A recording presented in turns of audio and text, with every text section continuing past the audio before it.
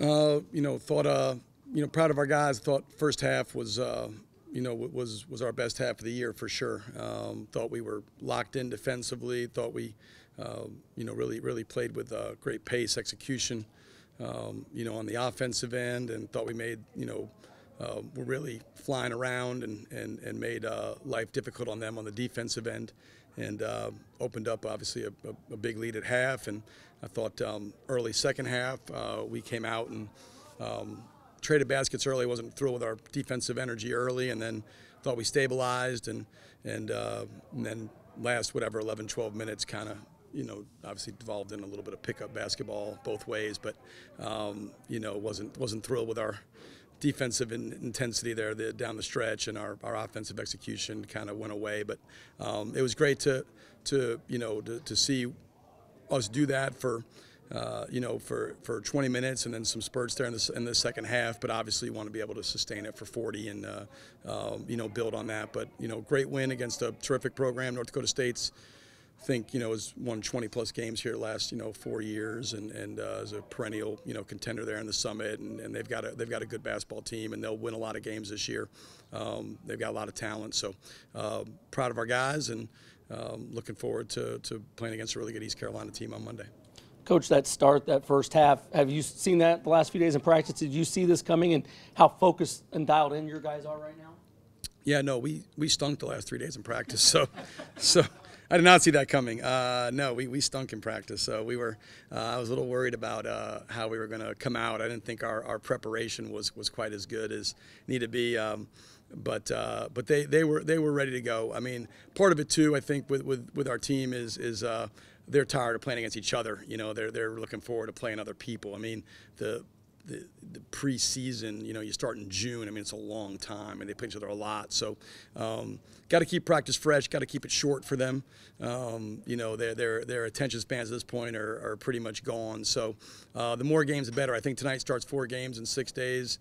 That's about up their alleyway right now. They want to play other people and compete inside the games, more than listen to me and watch, and talk about practice. So they're excited about this stretch, but they came out from the jump, and I thought everything we want to do defensively from a game plan standpoint, they were locked in, and offensively, I thought our pace and execution and discipline was at a really high level there. That was first half was by far the best we've played this year.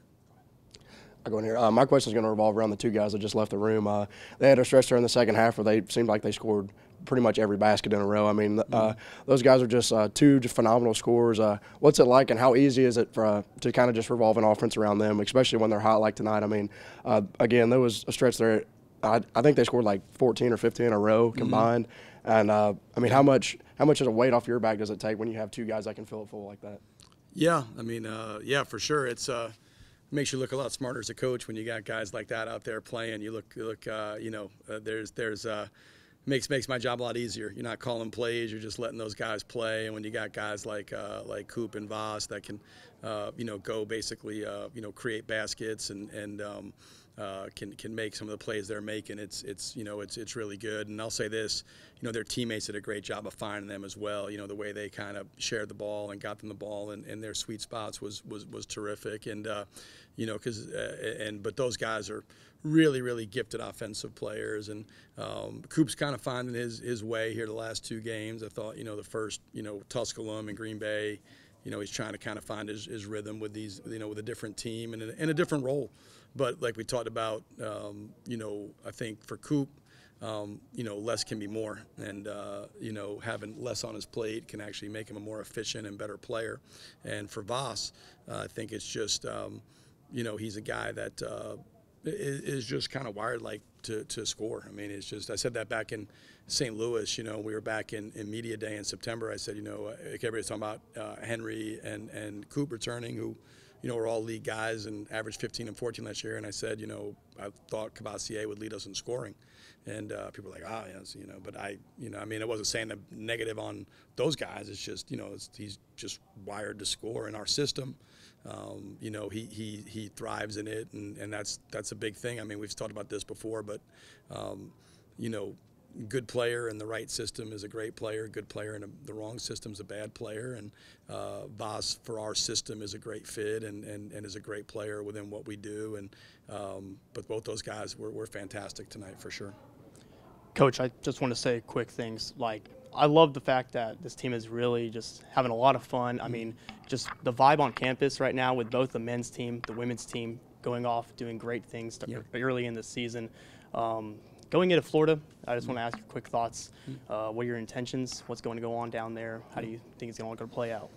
Yeah, well, I think, the vibe's really good. I told obviously we got a technical foul for Julian hugging Voss after a made three on the court, which I've never had before. But I told him if they're going to get a technical foul, that's probably one I'll accept, because that's we always talk about enjoying each other's success. Probably not that much, but that's crossing a line. But that was an extreme example of enjoying each other's success. But no, it's a great vibe, and what Chad and the girls program has done is phenomenal. The girls have looked amazing, and we were here last night watching them, blow out Central Michigan, and they've been unbelievable. Their first two games, come back over St. Louis, and that was a thriller. And then obviously handled business yesterday. So both teams off to a great start, and obviously that's what you want. So hopefully it creates a good atmosphere, and the electricity in the building from the fans has made it just so much better. And I think the atmosphere and environment this year compared to last year is night and day. So in terms of Florida, it's you want to, obviously it's nice to get out of this weather, so we'll enjoy that aspect. But it's a business trip, right? 3 games in 3 days. It's a great tournament. I think people, when they look at tournaments, people tend to get enamored with what high majors they are, what Power 6.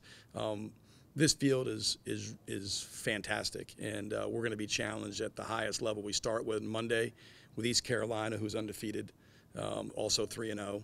And our side of the bracket is Toledo, who's undefeated, and arguably, probably the top mid-major in the country right now by most people's estimation. You got UMKC on the side. The other side of the bracket, you've got Florida Gulf Coast, who went in and beat USC up in Southern California. They went Northern Kentucky, beat Cincinnati last night. So you've got some elite mid-major teams competing in Florida. And 3 games in 3 days is an unbelievable test. But I think our team's built for that, right? I mean, we've got depth. We got guys who love to compete. I think, they're looking forward. They're a group that's super competitive. So I think, we'll take tomorrow, film day, not practice, and then we'll practice in Florida Saturday and Sunday, and then be ready to tee it up Monday. The guys will, I'm sure, not be thrilled about practicing Saturday, Sunday, but they'll get through it, and we'll be ready to go on Monday against East Carolina. Thank you so much. Appreciate it.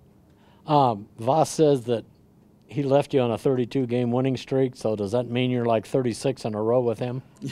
Yeah, something like that. Yeah, he did leave me on a 32-game winning streak. So, and then in my defense, we went to the Final Four next year, and he finished last. So, just so we're on the same page as to what happened. So, no, but listen, great players make great coaches. Voss it is true. We've won, I think, 35, 36 in a row together, and he's not only a great player. I think you can lose it with Voss sometimes because he plays, but he's so passionate, and he's such a great competitor. He really is. Like, he's a phenomenal competitor, and he's a great teammate. Like, the Ball State game with 4 minutes to go, I called a timeout for the sole purpose of taking him out of the game. And it was crunch time. It was a pretty close game, and he was the guy on the bench standing up, cheering his teammates. He wasn't in there in the last 4 minutes of the game in crunch time. He was up cheering his teammates on. Tonight he gets 30. With his team, it's going to be different guys, different nights. Who knows? But he is a great player, great competitor, great teammate, and I'm so happy he's having success he is, because he deserves it. He really is. He works his tail off. So I'm thrilled to see him having the type of year he's having, and I think he's a guy that has the game and the mentality to sustain it. Coach, you talk about your offense a lot, or people should say talk about your offense a lot, but can you really point to the defensive strides you've made and really how much of a point of emphasis this offseason it was for you guys to focus on that side of the ball? Does that discount the last 12 minutes of the game? You're talking about defensive strides? Yeah. Yeah. So discount the last 12 minutes of this game, because there was no defense played by us in the last 12 minutes of the game. we've made a lot of strides defensively, and I think, there's always a misconception when you play fast and you score a lot of points that you don't play defense. People think that they're binary, that somehow that if you score and play fast that you don't defend, and it's really a very uneducated opinion. Basketball is the one sport out of all sports that everything is tied together. Like, you have to, if you're bad defensively, you can't be good offensively. There's no way, because you're taking the ball to the net all the time. Like, when our offense slowed down the second half, it was because we weren't getting stops. In the first half, we're getting a ton of stops, just allowed us to get out in transition. And if you're good offensively and you're scoring a bunch and you're taking good shots, you're going to be good defensively. If you turn the ball over, you compromise your defense. Taking bad shots, you compromise your defense. Your defense is going to suffer for your bad offense. And if your offense is bad, your defense is bad, your offense suffers, right? So, I mean, this is just the way it is. And so we've always been and will be a defense-first program. But we want to be great at both. We want to play fast and we want to play free. But we want to certainly be a team that,